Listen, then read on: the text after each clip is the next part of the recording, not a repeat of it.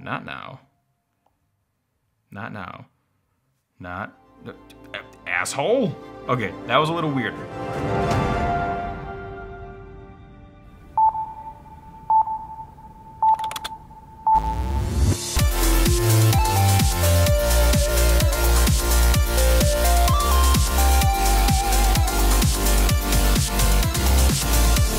Hey guys, how you all doing? Really? That's just great. Haircut. You know, I'm doing pretty great today too because Microsoft has officially launched the Surface Duo, and I have one here in my lair right now, and I'll be honest, I'm pretty freaking excited about this one. I've been avoiding other people's reviews because this is a first reaction kind of impressions type episode. I will do a full review later, so stay tuned for that.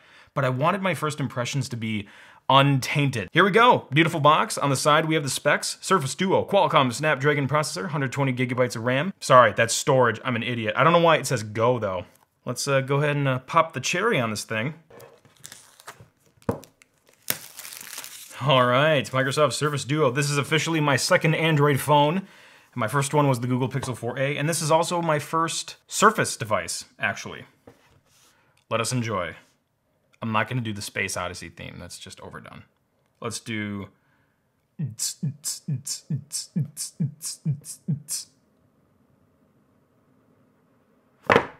Hey, there we go. That is a pretty box.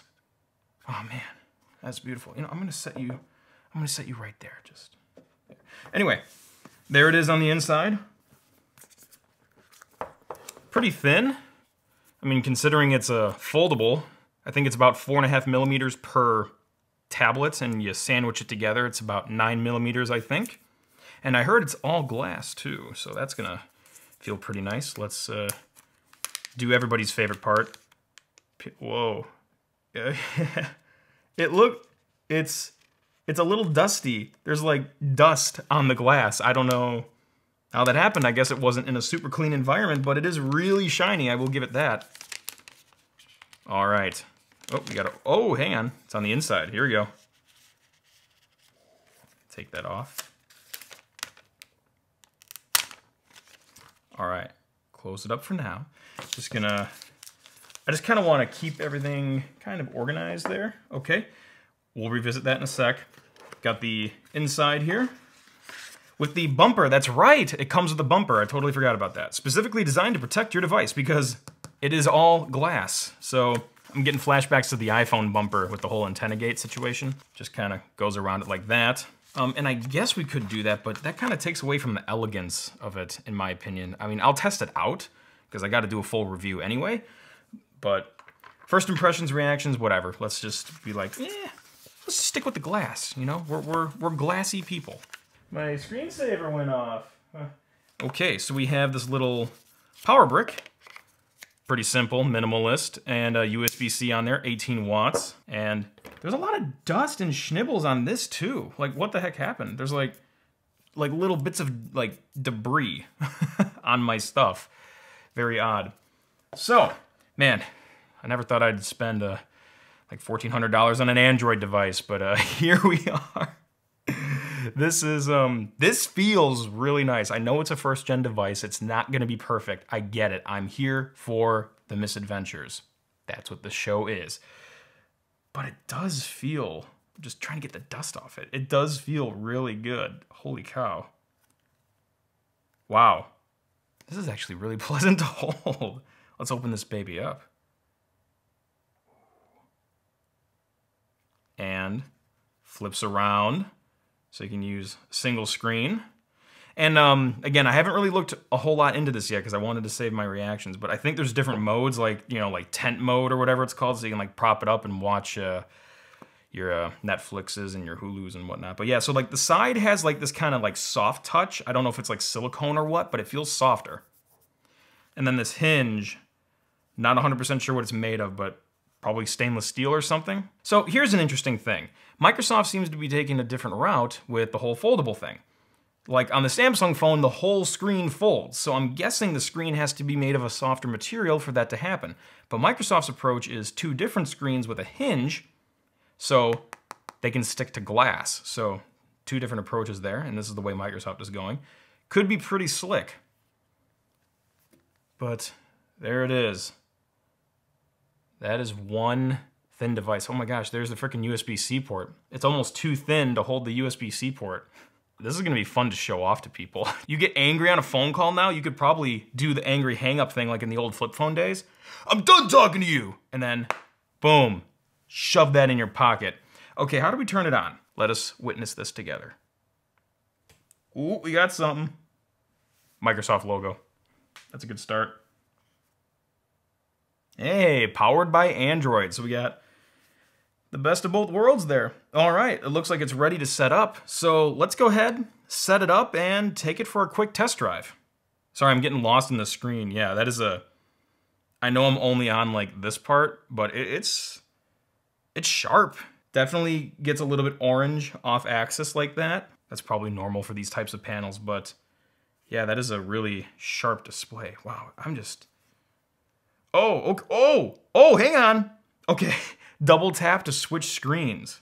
Okay, so now that screen is on, and you can double tap to switch to that screen. Oh, oh, there's nothing on it. Oops. Okay, now we know not to do that, at least on the setup screen. Wow, that looks so pretty. I just wanted to get another look at how thin this thing is. I mean, even when it's closed, it's still pretty thin, but each individual side is like half my pinky. This thing, that is nice. All right, so here we are on setup. We'll do English.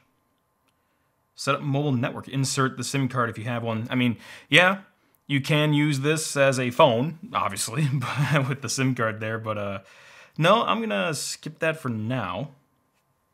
This would be pretty big, in my opinion, to use as a phone. It's really more of a tablet. Ooh. So we have a little bit of a vibration for like haptics, it seems, when you press the button.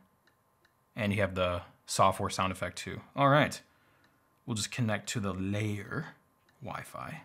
Not the, no, that's not how you spell that, layer, there we go. Oh, fingerprint. There's a fingerprint scanner on here? All the things I'm learning. Okay, pin.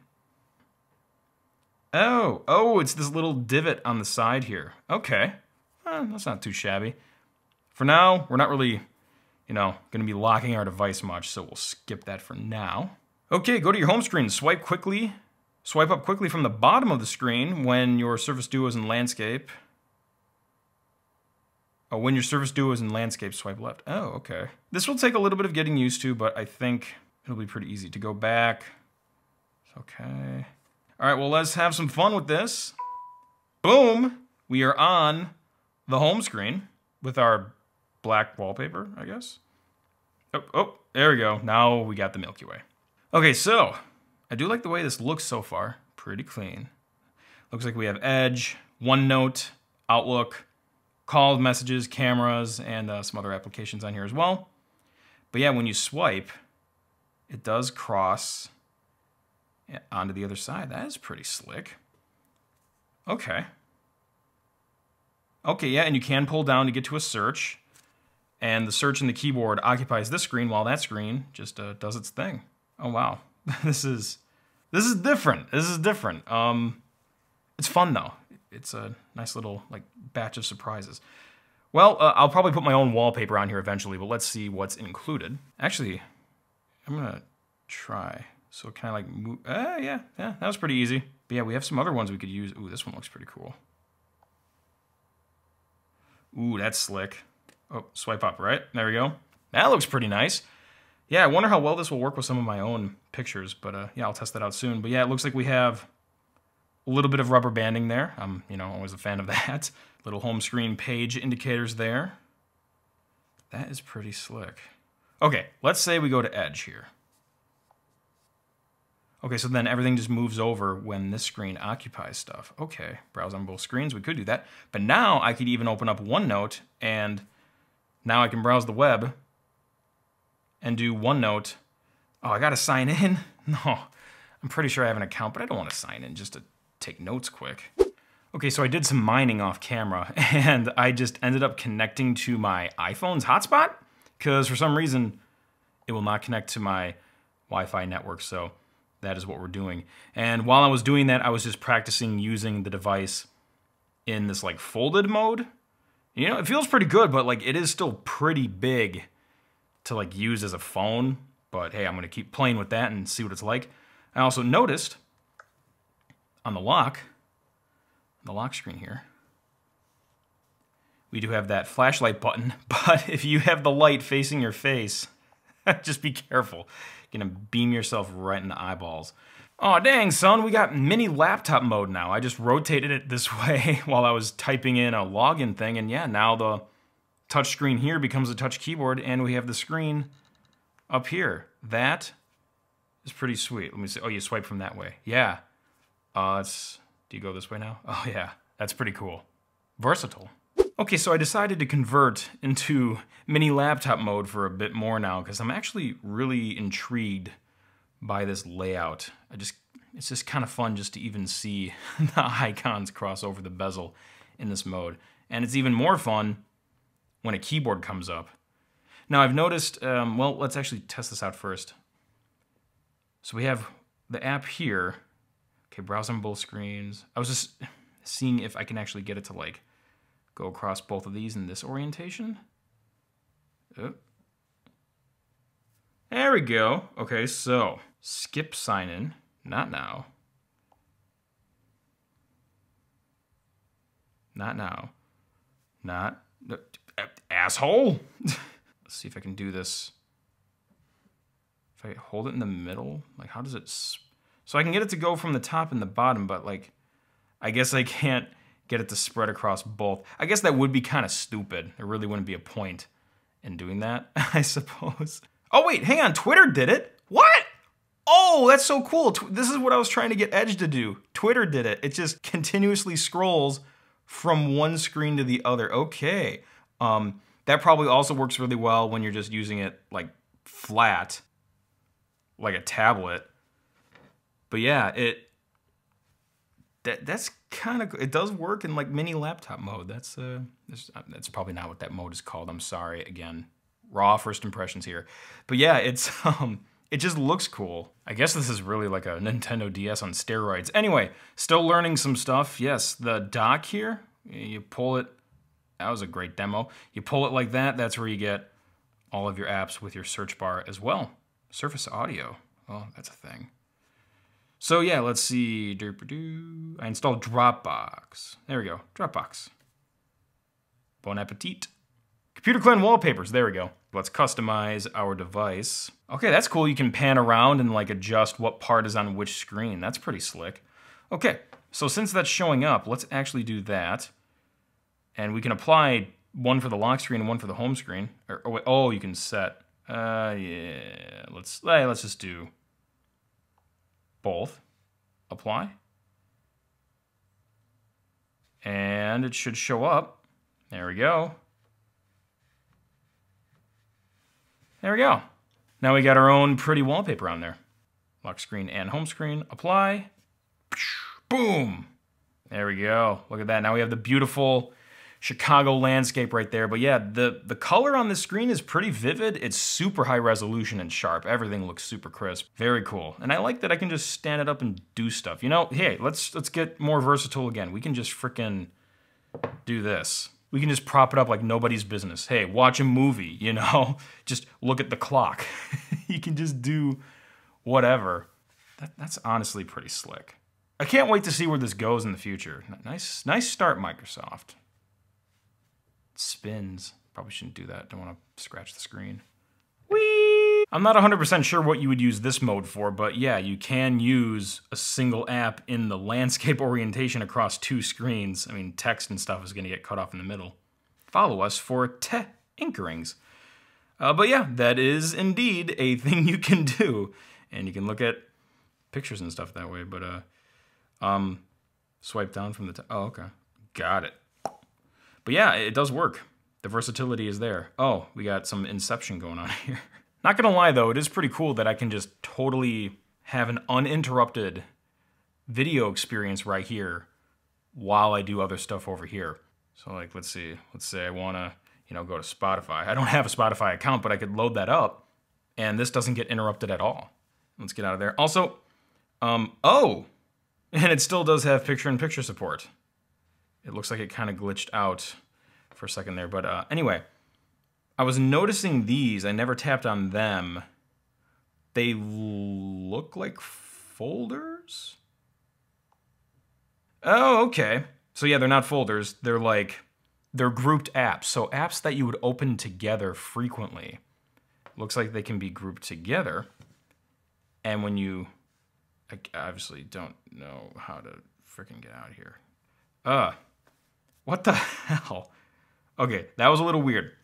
Okay, so I just wanted to test out the camera here quick, and I will be doing more camera tests in my full review, so don't worry about that. But generally, I mean, the autofocus kept up and the picture quality looks okay, but it's stuttering.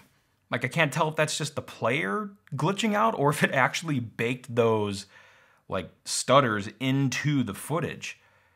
But it's playing back at a terrible frame rate. But picture quality does not look too bad, but dang it, that frame rate is garbage. So I'm guessing that one's a software bug. Hey Steve, how's it going? Macworld. Oh yeah, first magazine.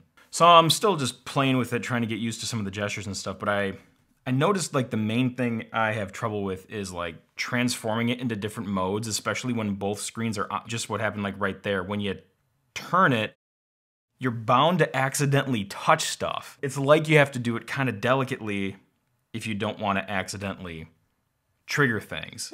So yeah, decent start again. I will be doing a full review of this thing very soon, so make sure you're subscribed and stay tuned for that. And let me know what you think about the Microsoft Surface Duo. Even if you haven't used one, I just want to know your thoughts. But also let me know if there's anything in particular you want me to dive into for the review, because I'll keep that stuff in mind. But yeah, this is just going to be fun to show around and show off to people. It is really slick looking. But yes, it is a first-gen device, but it can only get better from here, right? Remember when the Microsoft Surface was that giant-ass table? Hey, things evolve. One day, your computer will be a big-ass table. If you like this episode, you know what to do. And if you want to support the channel and get some other awesome perks, feel free to click that join button below. Or if that join button doesn't work for some reason, there's a link in the description too. Thanks for sticking with me. Catch the crazy and pass it on.